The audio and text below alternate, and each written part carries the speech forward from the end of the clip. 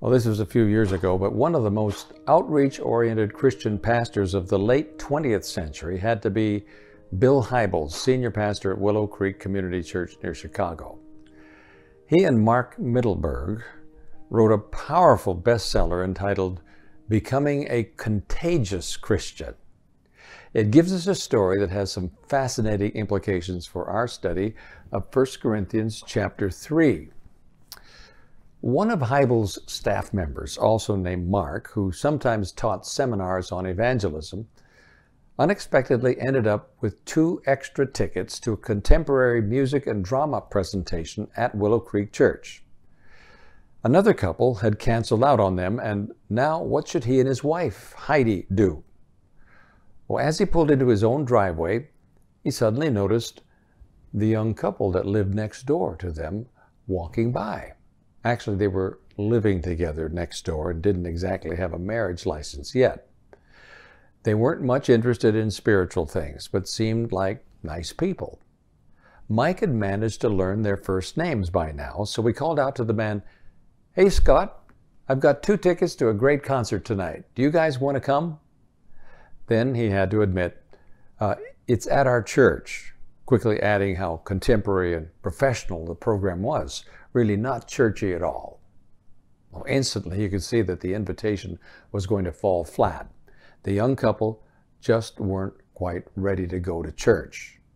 Scott stammered around and said, "Well, probably not tonight, maybe some other time." Then all at once he added, "But if you 2 ever want to come over to our backyard for a barbecue, let us know." His neighbor's invitation hit Mike right between the eyes. It reflected the very principle he'd been teaching in his evangelism course. You can't drag people down to church right off the bat. First, you've got to barbecue. I confess that I'm about to redirect the moral to this story and his story. True, it was an experience designed to give established Christians some guidance on how to share their faith with non-Christians. You don't start out with an invitation to the 11 o'clock sermon. You first have to have a barbecue with them in the backyard and go to a Chicago Bulls game. That's the primary application, and it's a good one. But the idea of a progression of readiness also appears in chapter 1 of 1 Corinthians, then chapter 2, and now again here in chapter 3.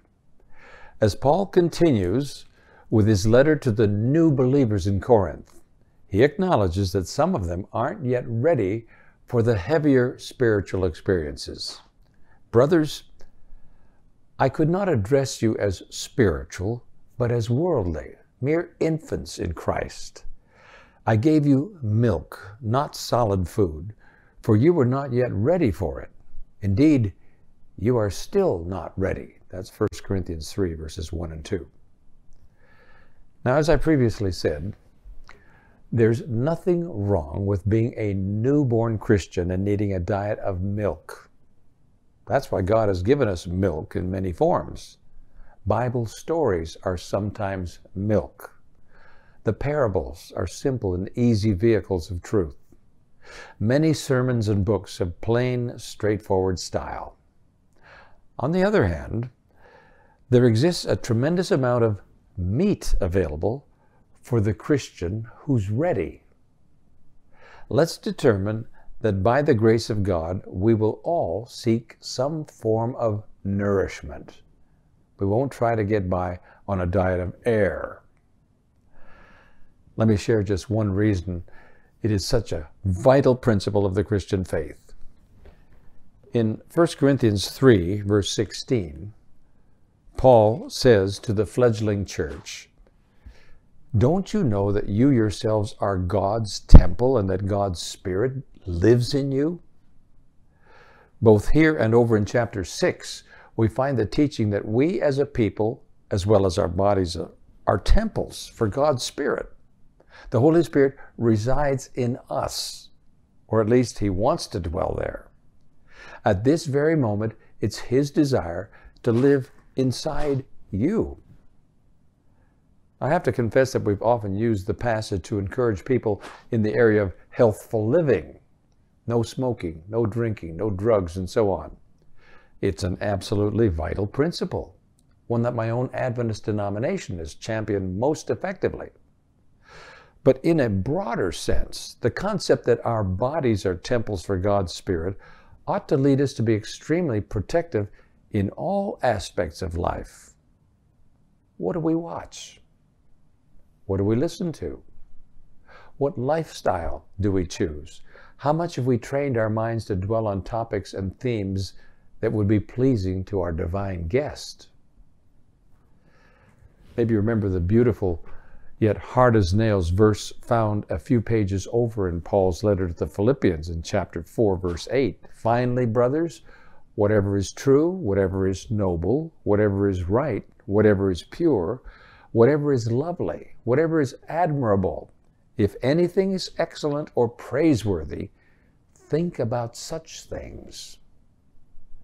The progression from milk to meat, from easy to challenging, is a vital part of developing the Christian maturity to guard and protect that temple that is you. It takes some spiritual fiber to be willing to allow God to take out of our lives anything that might be destructive to the relationship we have with the indwelling Holy Spirit. Someone once asked a very painful question in their young adult Sabbath school class about protecting that body temple. When have you ever done something hard in order to obey God in this area? The teacher asked. Have you ever gotten up and walked out of a movie, turned off a television program halfway through, returned a video you didn't watch all the way through, been reading a book and decided you shouldn't finish it, or thrown away a CD or cassette because its language in it didn't meet the standards of Philippians 4, verse 8, maybe even traded in some old friends for new ones, if that's what it took? Some of those things jab pretty close to home, don't they? As we move from milk to food, as we seek to honor God by becoming mature and growing up, will we act on the resulting convictions that come to us? That's the crux of it. Not just read, but do. Will we maybe even pack up and physically move, separating ourselves from sin in order to protect the growth process we're experiencing with Jesus?